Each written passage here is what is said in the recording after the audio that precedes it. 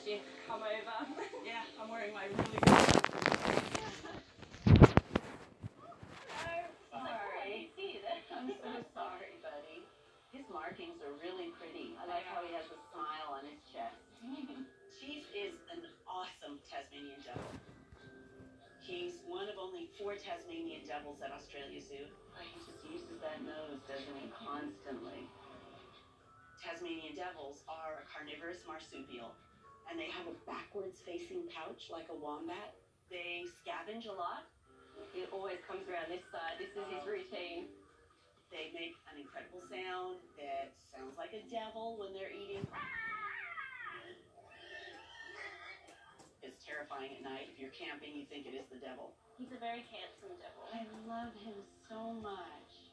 And they have this weird little loping run, and they're just beautiful. But they don't live a very long life. 5 years in the wild, maybe 8 years in captivity. So we want to make sure to keep breeding them and keep them as healthy as possible while they're here at the zoo.